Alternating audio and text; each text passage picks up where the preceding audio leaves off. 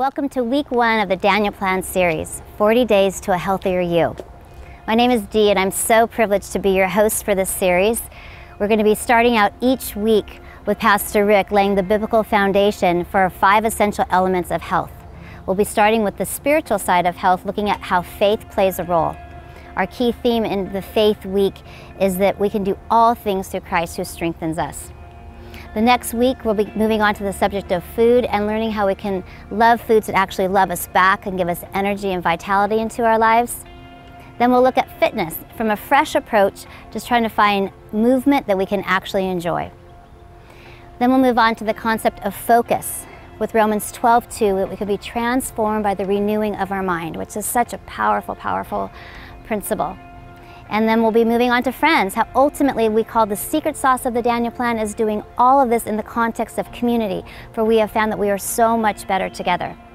One of the neatest parts of our series is it's super practical, motivational, and inspirational because we've brought in wellness experts, our founding doctors, our chefs, our fitness experts to give practical motivational tips throughout the series. So not only in written form in your curriculum, but on this video series with tips on our website, we're really here to equip you with the tools and training and inspiration that you need to move forward in your own journeys of health.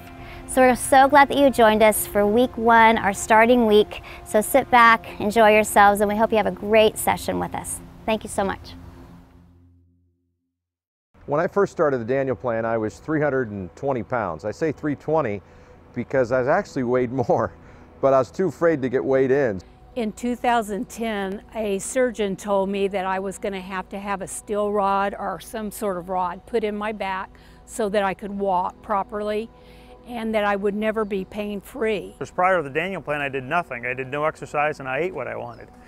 And that didn't get me very far. My cholesterol was far exceeded what was normal. My triglycerides were close to 400.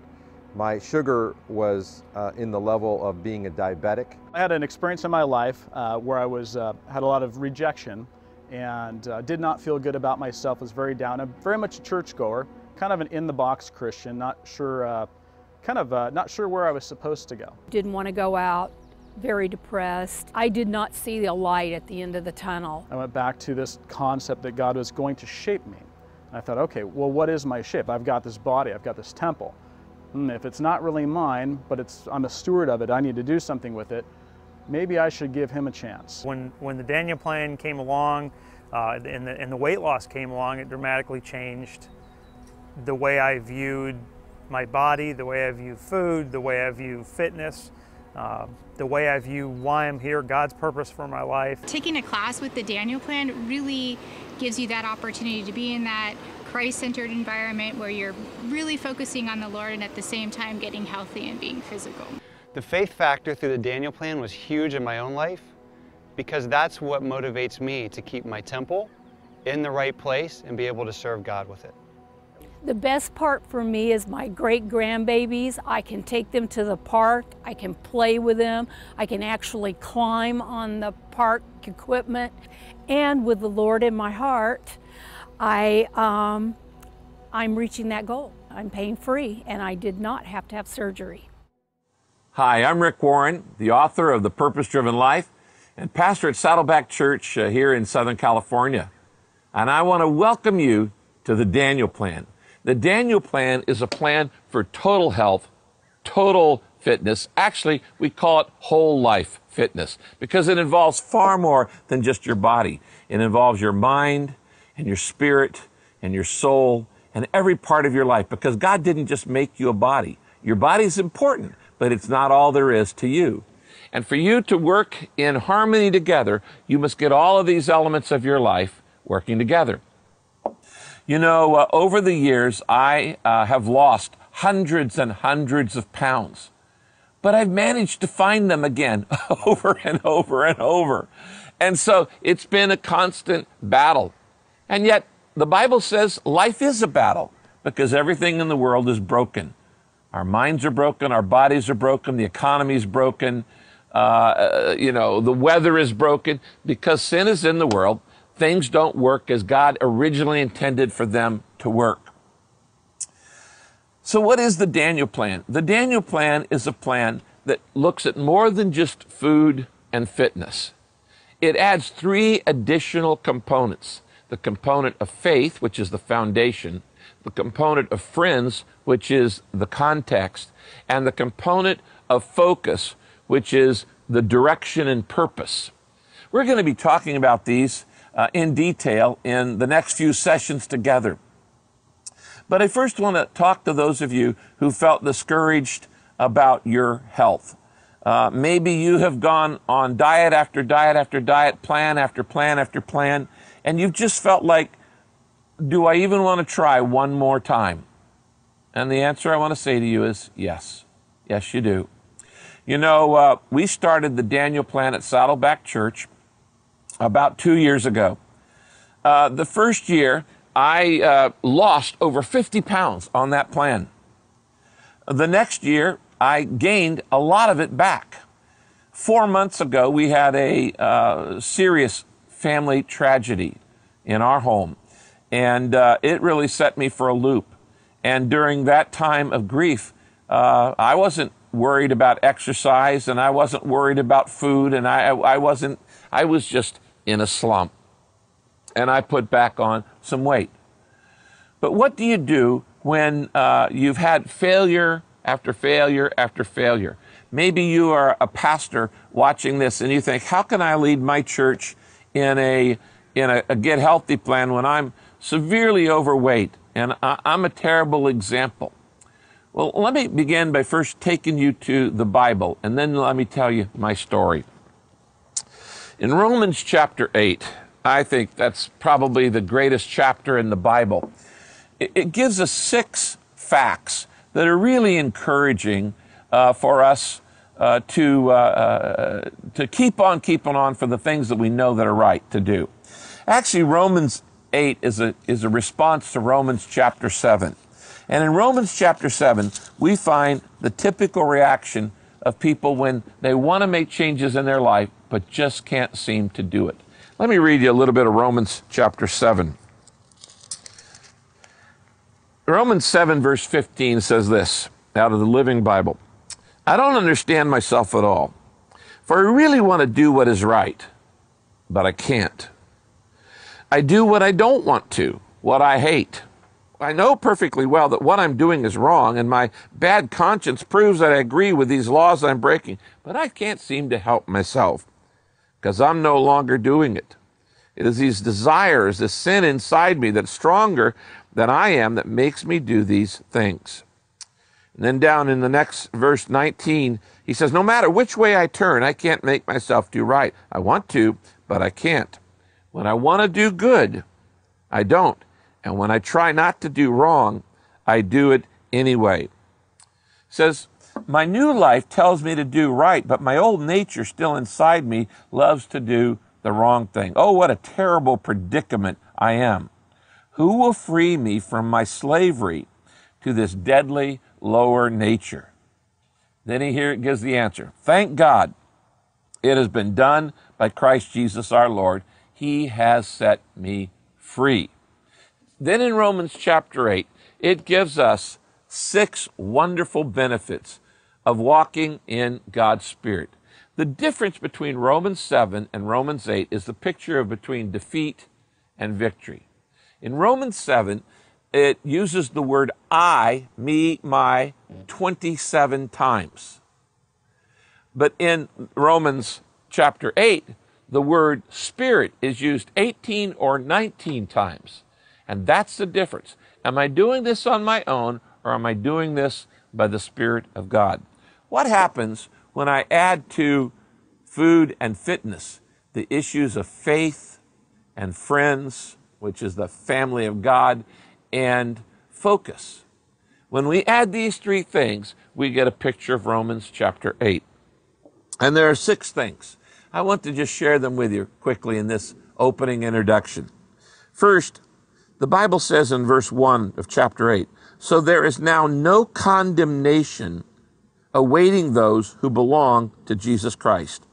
For the power of the life-giving Spirit, and this power is mine through Christ Jesus, has freed me from the vicious cycle of sin and death. All change starts with acceptance. until you feel accepted by God, you're going to continue to be caught in a cycle.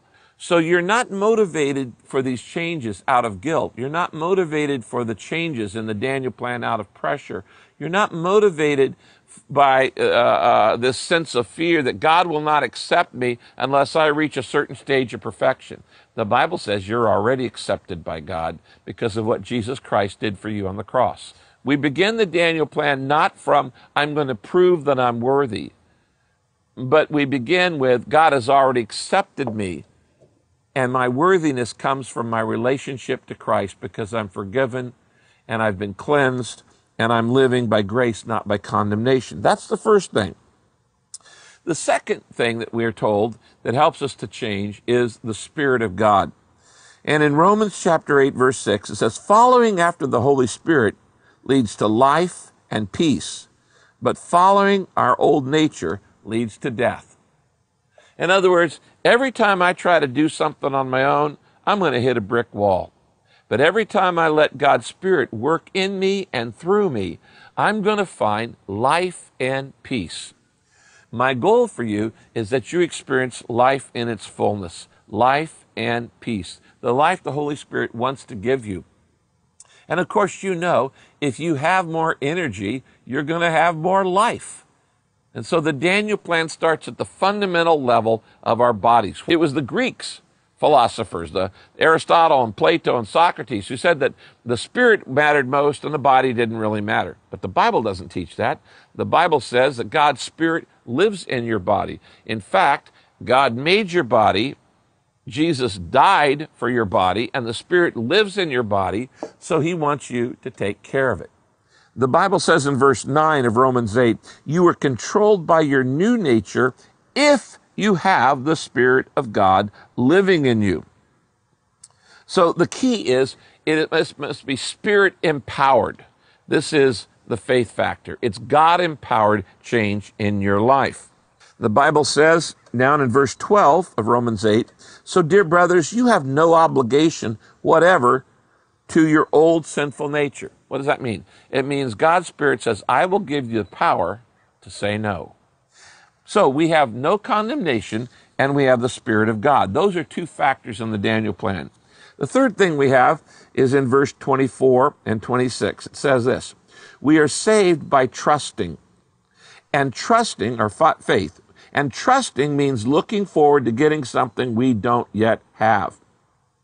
For a man who already has something doesn't need to hope and trust that he'll get it. But if we must keep trusting God for something that hasn't happened yet, it teaches us to wait patiently and confidently. And in the same way, by our faith, the Holy Spirit helps us with our daily problems and in our praying. So we do this by faith. We do it by grace, we do it by the Spirit, and we do it by faith. So as we start this series together, you might pray a little silent thank you prayer. God, thank you for the Daniel plan, and thank you that it's going to be different this time. Thank you that I have your affirmation and no condemnation. Thank you that I have your Spirit, and thank you that I have the faith factor to trust in you. Now, the fourth thing that we know about the Daniel plan is this, Romans 8:28. And we know that in all things, all that happens to us is working for our good if we love God and are fitting into his plans.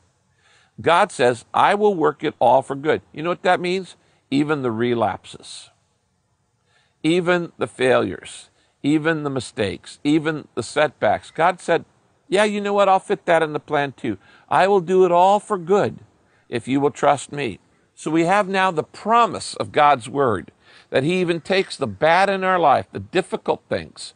Some of you are dealing with difficulties that were not of your choosing, were not of your making. You were genetically inclined to a certain way, or you grew up in a family that you didn't choose, that developed certain habits. These are things that are out of our control. But you know what the Bible says? Even the things that are out of control in our life, God can use them for good in our lives if we'll give him all the pieces. The fifth wonderful factor that we have in the Daniel plan is Romans 8, verse 31. What can we say to these wonderful things? If God is on our side, who can be against us? And if he did not spare his own son for us, but gave him up for us all, won't he surely also give us everything else? Now, this is a very powerful factor in the Daniel plan. What do we say to these things? Two things here. God is for us. God wants you to succeed in your life. God wants you to be healthy in your life.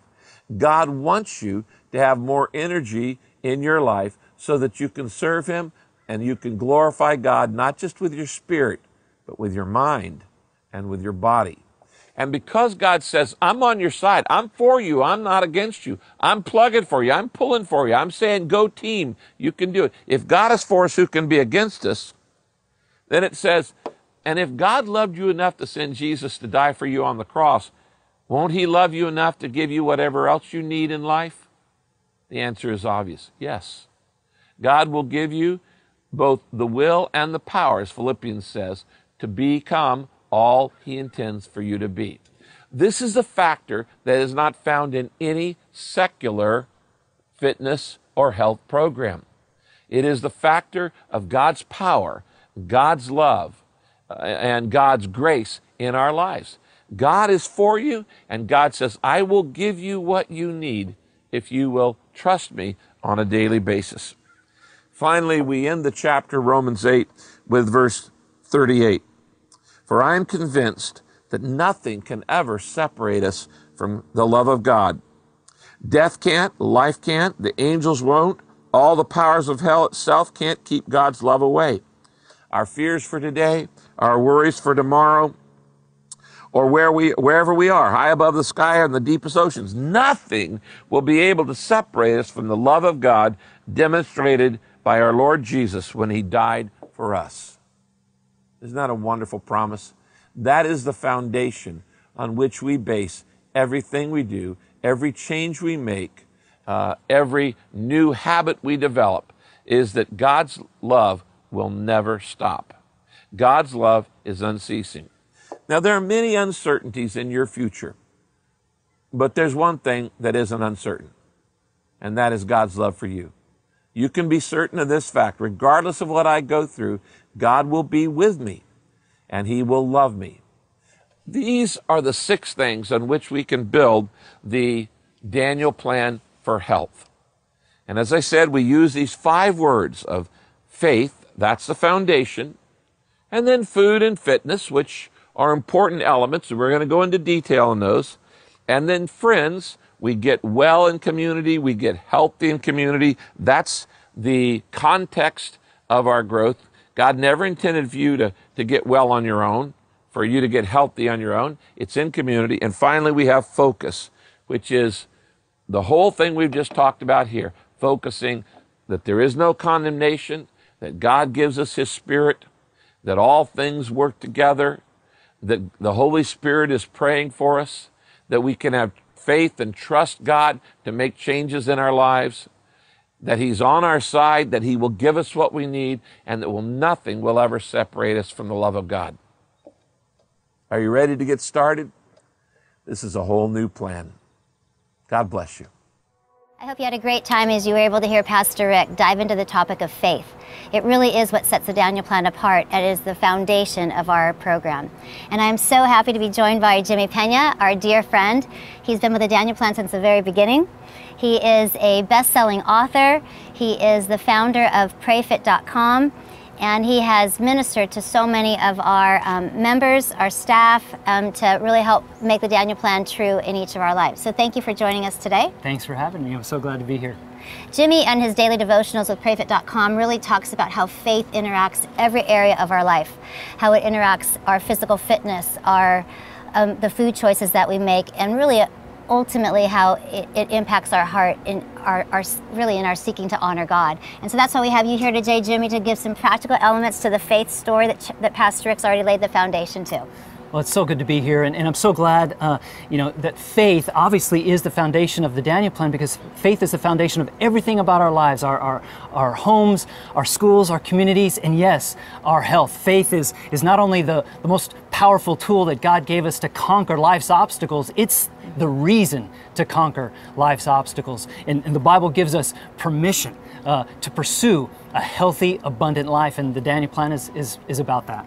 It is about that. And Pastor Rick likes to really focus on that God gives us the power to change through faith. That there's a lot of self-help books out there, different things that might give us different word and input and encouragements, but it's really God that enables us to change by His power. I'd love you to speak to that. A verse that Pastor Rick had talked about often in the Daniel Plan is that we can do all things through Christ who strengthens us. Well, absolutely. God's Word is the health book for life.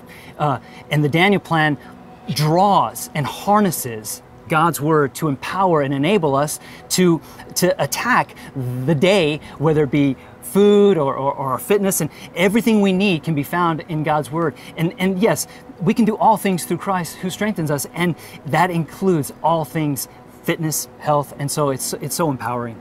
Okay, you said that God's Word gives us the instruction to attack the day. I like to hear that. Let me hear how that kind of plays out in your life, Jimmy, because I know you're such a man of profound faith.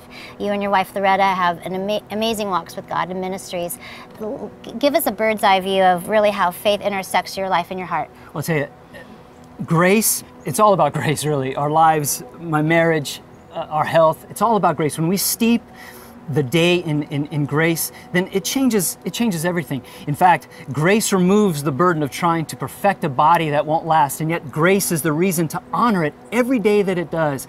So on a daily basis, spending time in God's Word, making sure that you're on your knees in prayer with your spouse or even alone, making sure that you're digesting God's Word, because if we're so focused on the physical and forgetting about God's Word, then we're missing the boat. It's not about the mirror. It's about the one we're trying to mirror. And so when we find that middle where we're spending time in God's Word, at the same time honoring our body in order to serve. Our health is about service. It's not about the reflection. It's not about the measurements. Those things will happen, but those are just byproducts of obedience. Mm-hmm. So when we take our health in God's Word and mesh it together, then we realize, it's about serving others. It's about doing. What am I able to do because my health is so much better? That's the perspective of the Daniel Plan, and that's what we've drawn out of God's Word. Wow. What do I say to all that, Mr. Pena? Let's go, I tell you. Okay, so you said it's not about the mirror, it's the one we mirror. Tell me more about that. Yeah, there are plenty of biblical characters that God has allowed us to watch and view as examples that conquered this life because of their faith. And we can use that as examples if we're trying to conquer our day, whether it be the food or our fitness or our time together or community. That's what we really need to focus on. So listen, He enables us all of those things. That's the focus of the Daniel Plan. Harnessing God's Word, spending time with it every day, and setting the tone for an abundant life. Nice. I love just the picture of you soaking in God's Word, setting the tone for your day. I love that Pastor Rick in the lesson talked about him writing out verses on 3x5 cards and bringing them up. So whatever it is for you, whatever that next step for faith would be for you, to be encouraged by God's Word, music in your car, getting up a little earlier, taking a break at work or with your kids, whatever it is, we just would encourage you as the Daniel Plan team, as the ministry at Saddleback Church, to be able to know that we're behind you in every way as you grow in your walk with God, that you may be encouraged as you set on this journey of improving your health and having Him right in the front and center in the middle of it. So thank you so much for being with us today. We hope you have a great, fantastic time in your group as you're able to ponder, set some goals to these things. And thank you again, Jimmy, for joining here and being here with us. It's been great being here. Thank you so much.